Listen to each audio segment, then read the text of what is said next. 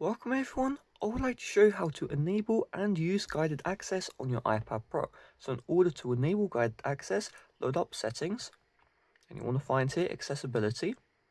And once you're in accessibility, you want to scroll down. So we'll scroll down until we see here guided access.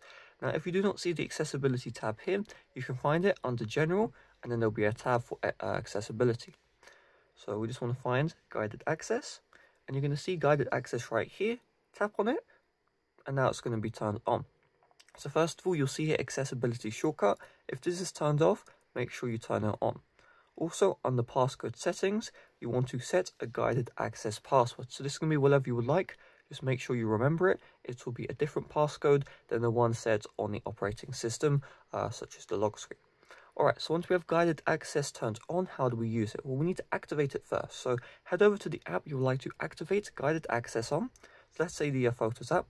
And then if you have a home button on your iPad Pro, triple click the home button and do this quickly. Okay, so click, click, click like that, not click, click, click, just click, click, click, and you'll be good to go.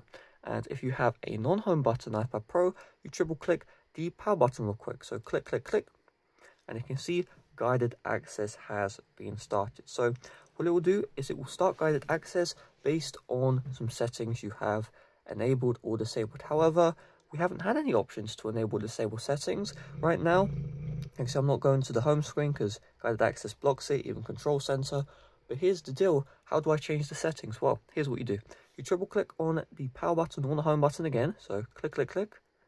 We need to enter in your passcode. This is the one you set for guided access. And now we can change the options, right? So let's go to options here. And so if you would like touch enabled, so touch enabled, meaning I can swipe around on the app, you have touch on. If you like keyboards on, motions on, volume buttons on, top button, if you're wondering, is the power button. They just renamed it. And if you would like a time limit, you can turn this all on or off. So if I turn off touch and we tap on resume, you can see now, look at this, you can see here, I'm tapping on the screen, I'm sliding, nothing will move. So let's say you put a protractor as an image and you don't want the screen to be moving while you're tracing. Well, guess what? That is what you want to do.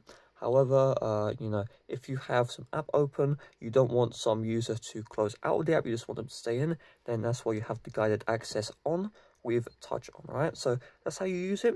If you ever want to end, you just triple click the power button or the home button, and then you see here end, tap into this one. And if you ever want to stop using guided access for good, just make sure the accessibility shortcut is turned off inside the settings. So that's all there is to it. Thanks for watching. See you guys later. Bye bye.